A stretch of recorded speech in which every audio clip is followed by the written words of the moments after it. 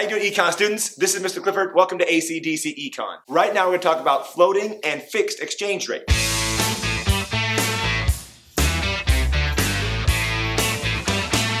You should have already watched the video explaining the demand and supply for different currencies and how we get an exchange rate. You should also understand the idea of appreciation and depreciation. Now it turns out there's two different types of exchange rates. There's floating and there's fixed. A floating exchange rate is one that fluctuates with the market. So if demand goes up or down or supply goes up and down, the exchange rate is going to change. And the market sets the exchange rate. A fixed exchange rate is when the government takes control and tries to peg one currency's value to another currency. The government doesn't allow market forces to work and they try to keep that exchange rate fixed or at least in some sort of range. It seems like we have that debate a whole lot in economics, right? Should the government do something or should they stay out of our way? We talked about price controls in markets, when we talked about minimum wage, when we talked about fiscal policy, monetary policy, and it's the same situation here. I can't tell you if having a floating or a fixed exchange rate's better. I can just tell you what they are and you can decide for yourself. The policy you prefer depends a lot on how much exports and imports are of your GDP. So if you don't sell or buy things a lot from other countries, it's not going to affect you much. But if you do buy or sell things from other countries, keeping an eye on the exchange rate is super important. For example, if you're a business in one country and you sign a long-term contract with a business in another country,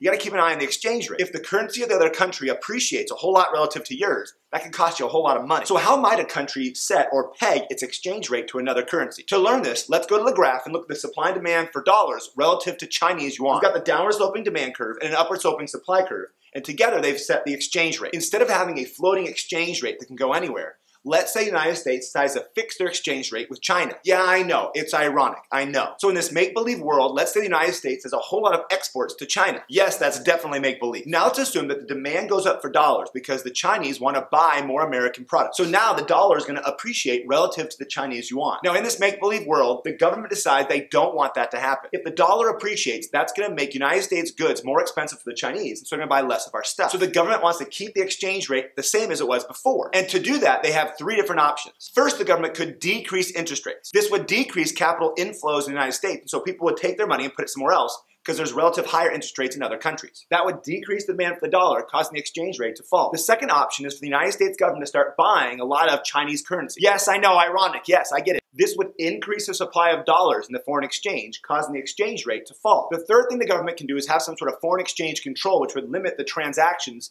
for people who are buying and selling dollars. For example, they could set some sort of policy saying the Chinese can't buy certain United States assets. This would decrease the demand for dollars and would cause the exchange rate to go back to the original equilibrium. In all three cases, the government is trying to manipulate the market to set exchange rates. And again, the government might want to do this because they want to keep exchange rates artificially low to increase exports. Now in real life, the United States, Canada, and the UK all have floating exchange rates. Hong Kong, Argentina, and Bulgaria all have fixed exchange rates. And other countries have established some sort of range that the currency has to stay in between. So if their currency starts to appreciate or depreciate outside that range, the government gets involved. I hope this video helped you understand the idea of floating and fixed exchange rates.